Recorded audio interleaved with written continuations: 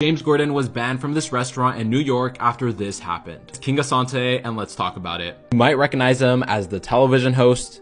I watch him and I like him, but I was pretty shocked to hear this story. He was banned from a New York restaurant after the owner Keith accused him for being extremely nasty to his staff on multiple occasions. Keith's caption, it said, "He was one of the most abusive customers to my servers since the restaurant opened 25 years ago." A few hours later, the owner actually said he forgives James after revealing that he apologized to him. The owner posted another statement saying that, "I strongly believe in second chances, all is forgiven." I'm just really shocked to hear this story and how quickly it all happened.